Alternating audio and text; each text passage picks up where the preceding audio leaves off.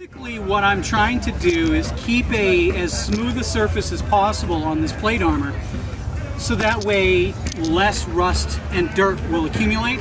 The more scratches and so forth, that's a good chance for rust to get a foothold. So the smoother the surface, the less chance of the rust starting. So I'm trying to keep it as clean as I can. The problem I have though is the more I sand it or polish it or whatever, I'm actually taking away from the surface, so I'm making the material thinner.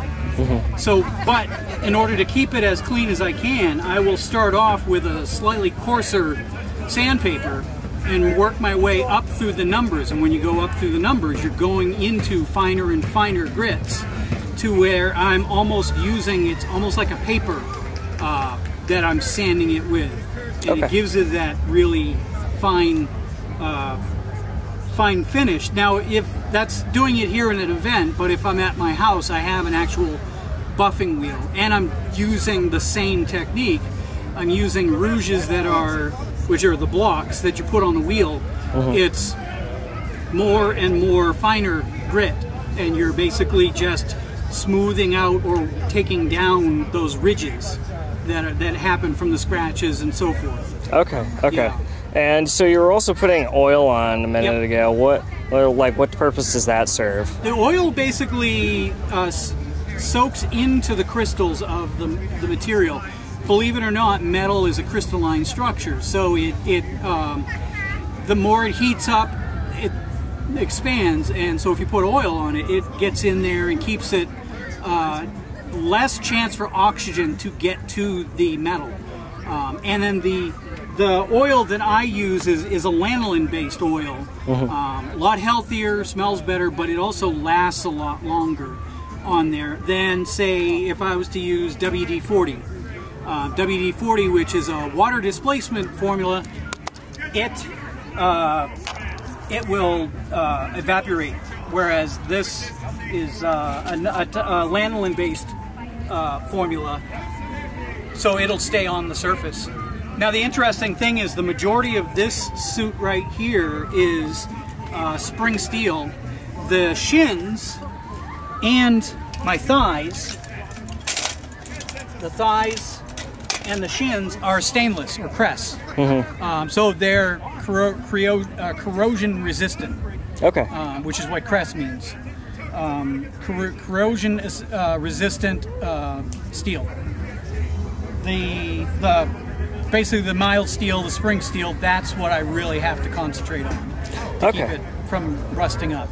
Now another question. You said that this is, earlier you're talking to people and saying that this was like a Frankenstein pieced together armor.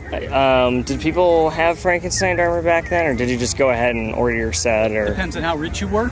The richer you were, the more you can actually go to an armor and say, hey, I want a suit, take my measurements, pay for it. They make the entire suit. I don't have that kind of money.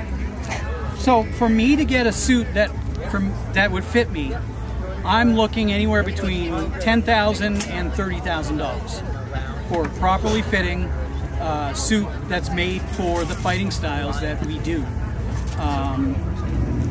This suit has probably cost, not counting the $3,000 for the helmet, which was custom made for me. The suit itself, over the years, I'm probably $5,000 into it.